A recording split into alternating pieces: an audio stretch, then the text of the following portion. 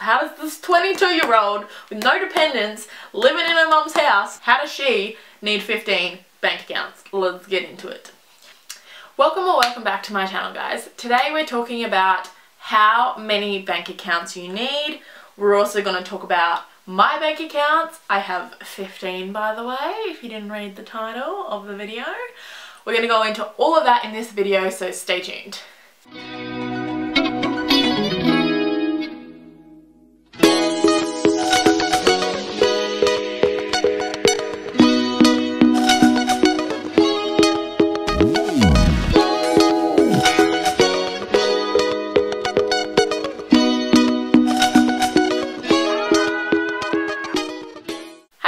If you're new here, my name is Claudia, I'm 22, I talk all things personal finance here on my channel and living your best life while still continuing to build wealth and make smart financial decisions, but using money to do what you want to do and all of the things your heart desires in life. So if that sounds good to you guys, I'd love for you guys to subscribe, join the channel, see what other 20-something, 30-somethings are doing with their finances to live their best life.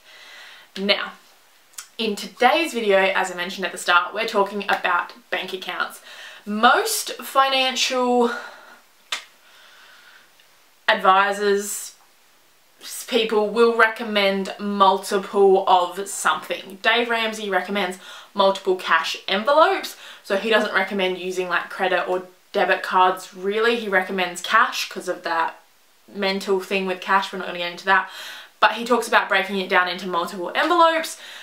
Jordan Page, who's another big finance guru here on the internet, she talks about her 7 bank accounts and how they have over 20 bank accounts, I think, for their family. And then you've got like the Barefoot Investor, who talks about having your different buckets and your different accounts. So it's quite common for people who are building wealth to have multiple accounts. For some people that might mean 2, and for other people that might mean 5, and for me specifically that means currently 15. All of them aren't necessarily in use in the same way and at the same time, but we'll get into that. First, I'm going to break down why you need multiple bank accounts, why I think it's important, and a little bit of the info behind it, and then I'm going to talk about how I recommend setting up your bank accounts to begin with. Again, I always put this in the description for anybody who goes down there, but I am not a financial expert in any way, shape or form. I'm not trained in finances. I don't even have a uni degree. Stay on the video, guys, please. Don't. I do know what I'm talking about a little bit, but I'm not a financial expert in any way, shape or form. So anything I give you is just my personal advice. You need to take it with a grain of salt, do your own research, see what others recommend. If it's not right for you, don't do it. This is just kind of what I recommend. If you're looking into multiple bank accounts and how you should set them up, this is just my kind of how I would structure it compared to, because everyone has a different way of structuring it, and this is just kind of my structure, and then I'll break down my bank accounts in the end. So let's get into it. So why should you have multiple bank accounts? Why is that a thing? Why can't you just dump everything in the same account and go for it? Which some people might make enough money and might never have any sort of financial thought in their head about that. All their money might go into one account, and that's fine. Most people, I think, in the world probably have 2 accounts, at least one to move their savings into, and then the other one is just where they dump all the rest, which is totally fine. That's great. If you're saving and that works, that's brilliant. I know that worked for my sister for so many years, but I think as our budgets and as our lives get more complex, there's more things our money has to do, and I like to make sure my money's where it needs to be. I like to think of having multiple bank accounts kind of like this. So you know when you do your laundry, and this is, I'm sure this is a common problem for people my age, but you know when you do your laundry and you just add it to a pile on your bed, or you add it to a pile on the chair, or it just sits in a laundry basket for like a week, and you keep pulling clothes out to do your washing, and then you do your washing again the next week and you add it to the old pile of clean laundry until it's just a constant revolving pile of laundry. And this is a common problem I know my sister has, is she is always under the impression there is clean clothes in there for work. There's a big pile of black clothes and you assume there's got to be something clean in there for work because you're not keeping track of what is in there and what you have taken out. you've just got this big pile of laundry, you've taken out 5 days worth of clothing, you're working 6 days in the week, you're like, yeah, it'll be in there, it's fine. Then you go and you're looking through it and you're like, I can't find any work clothes, I can't find any clothes, I can't find any undies, I can't find it. But you assumed it was in there because it just looked like a massive pile of clothes. So you're like, of course there's clothes in there for me to wear. But you don't know what clothes are in there. That could be a basket full of pajamas at this point. Your swimmers could be in there. Your nice dressy clothes could be in there taking up space. You don't know what is in that pile of laundry. You just assume that what you need is in there. But when you put your laundry away, you fold it up, you pile it up, you have your pants, you hang your tops in your closet, you put your undies in your undies drawer, you put your socks away. You can then understand what is clean. And you know, okay, I put 3 pairs of clean clothes away, and as you take something out each day, you know how many is left in there because you can see it in front of you. This is how I think people should look at their money as well. So that's just kind of how I like to think of it, is much like your laundry or anything else usually in your home, you kind of divide it up by section so you know what you've got. You have everything out on display so you could open a drawer and see it. That's how we like to keep things nice, neat and organised. It should be the same with your bank account. And that way it's not just one big pile of stuff that you assume the money for that bill is in there. You know it's in there because it's in a dedicated account, and you know that account has enough money for that bill or for all your bills, whatever it may be. That's why I think multiple bank accounts are so essential. Now, if you can get on with just one bank account, just 2 bank accounts, and you've never had any issue, great. But if you have ever missed a bill or your account's been overdrawn because you missed a bill, multiple bank accounts are for you.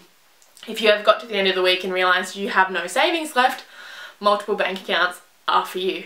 Let's go into the 5 bank accounts I recommend you open. 5 to 6, there's like a little extra one in there. But the 5 basic bank accounts I think you should have open. So let's start with the first 2, which are your checking or your debit or your whatever you want to call them accounts, your debit accounts. They're linked to a debit card. You can swipe and spend money from it without having to transfer money across. It's just in there ready to tap and go. So this should be number 1, your spending, and number 2, your bills. I think this one's super important because you want to divide out what is your money to spend on variable expenses, so whether that be your miscellaneous budget, your clothes budget, your eating out budget, or even your grocery or your fuel, wherever you kind of divide that up.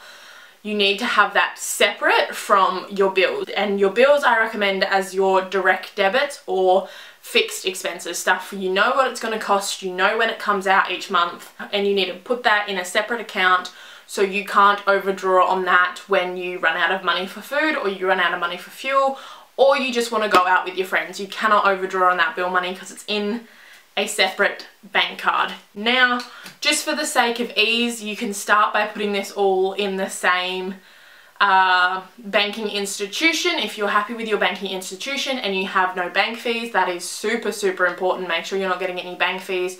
They shouldn't cost money to set up. Very few now in Australia do, so just make sure when you set up these accounts that you're not setting up extra bank fees. But whether you want to keep them in the same institution or separate them is totally up to you. Those are your 2 checking accounts. So now we're going to move on to your 3 savings accounts. The first one, which most recommend, is with a different banking institution, and that is your emergency fund. This should be a number that you've decided either 3 to 6 months of your expenses. Some recommend 1,000 if you're paying off debt. This is a number for you to do your research on and decide, but that should be sitting in an account separate from your long-term savings. The next one, my long-term savings or your long-term savings, you want that to, same with the emergency fund, have a high yield savings account. They're really crappy at the moment with the current world events. High yield savings accounts are at about 1%, so they're really not even beating inflation.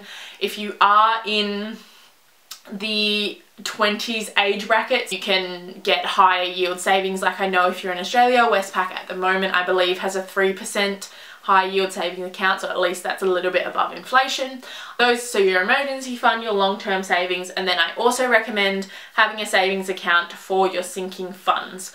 Whether you choose to split that out between multiple sinking funds or you choose to keep it all in the same account, I recommend having a savings account for your sinking funds, just to keep that all money separate from your checking account, whether it be your bills or whatever. I understand that it can sometimes mentally people think it can go in the same category as bills because it is an expense.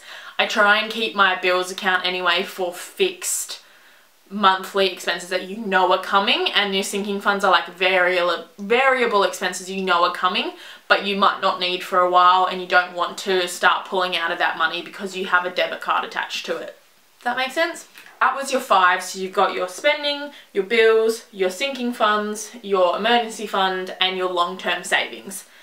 There is one more that I will quickly throw in here that's not essential, but I recommend having as well on your savings accounts if you want, and that is a personal savings. So that's money that you take from your personal spending money, or whether you allocate it in your budget, up to you, but it could be as little as $10 a week to $25 a week to $100 a week, depending on what you want.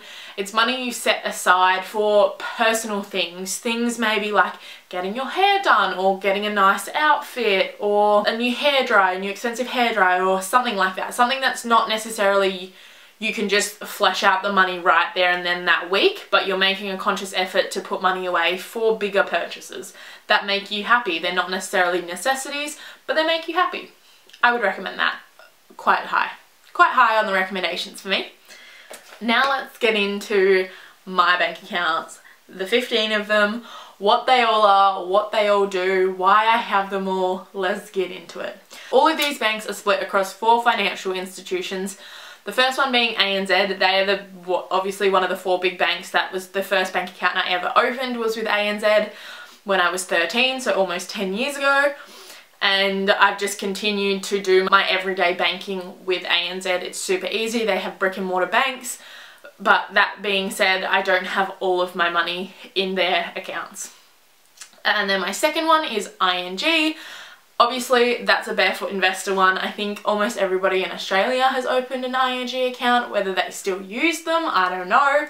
But it was like a cult that swept the nation and everybody went to ING. If you have not yet, the link will be down below. And then my other 2 are both online banks as well, more kind of trendy, up and coming online banks, newer to the banking institutions. And the first one is Up Bank, and the second one is 86400. It's 86400. I don't know how you say it. They're the 4 I use: ANZ, ING, Up, and 86400. Any links I have for like you signing up and getting $10 when you sign up is down below in the description. They are like I don't know if is that an affiliate link. They are like a link where if you sign up and you do the requirements to get the $10, I'll get $10 too for referring you, which just works out great for both of us.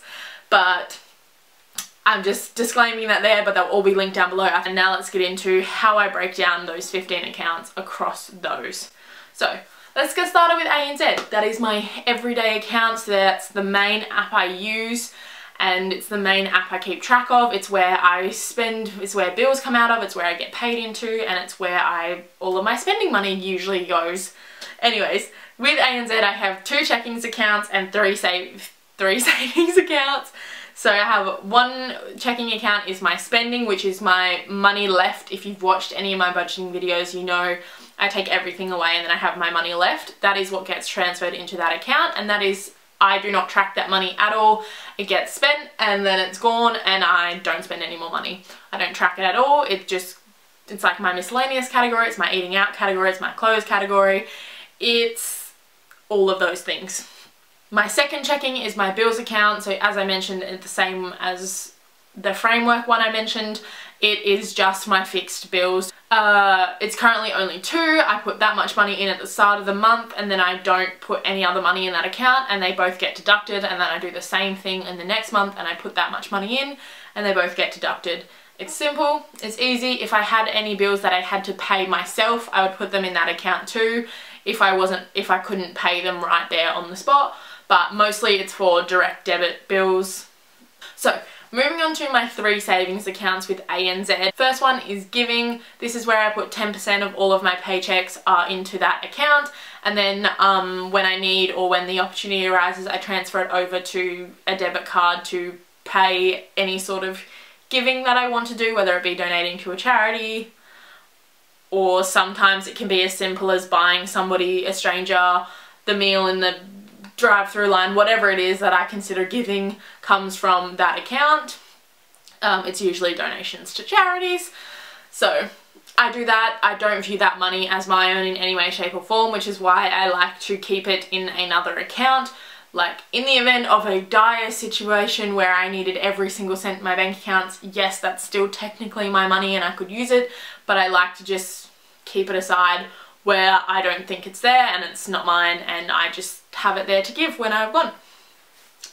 The second savings account is my bills savings account, which I know this doesn't make any sense, but essentially, if you've seen my budgeting videos, you've seen that I put $35 each week into bills. That's how much I would need to save each week in order to pay my bills for the next month, which is what I do. And rather than put them in directly to the bills account and get confused about what bills have come out and what bills haven't, I like to just keep it, and then I transfer it on the 1st. I pop it in the bill savings account, and then on the 1st I transfer that to the bills checking account, and it's just like a cycle that keeps happening. That one drains, and then by the 1st I put the other one back in and it drains again.